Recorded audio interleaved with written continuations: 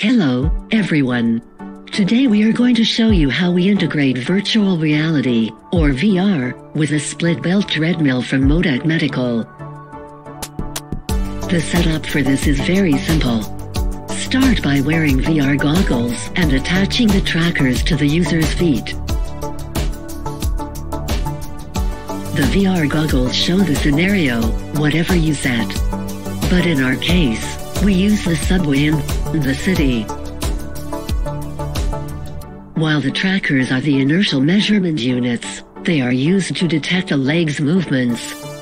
So, the scene in the VR will move according to the trackers.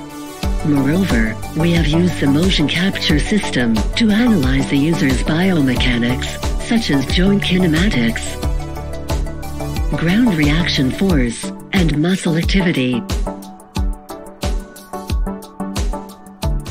Users can choose whether they would like to walk or skateboard.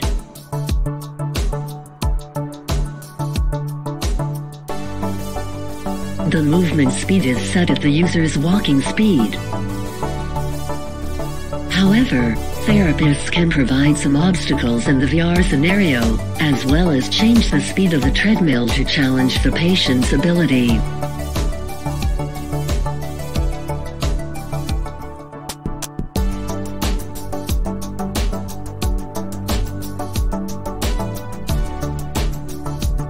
We developed this because we would like to use these systems for training patients with spinal stenosis.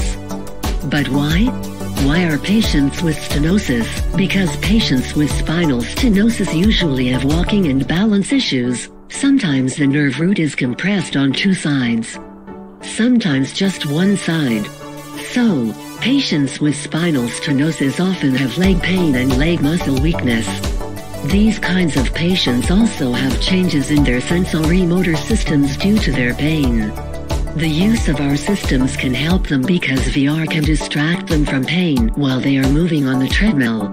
The other thing is that VR can restore their sensorimotor system back to normal.